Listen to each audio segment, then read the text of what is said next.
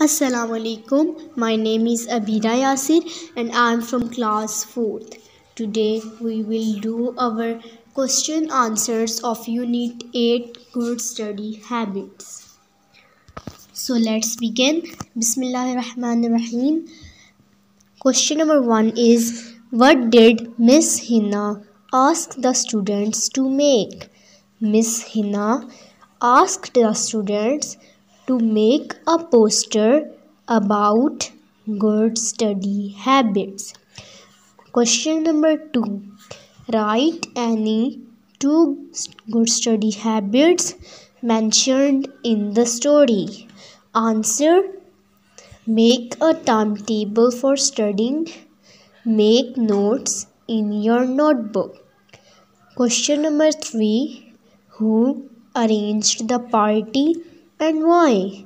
Answer: Mahin's parents arranged the party for her success.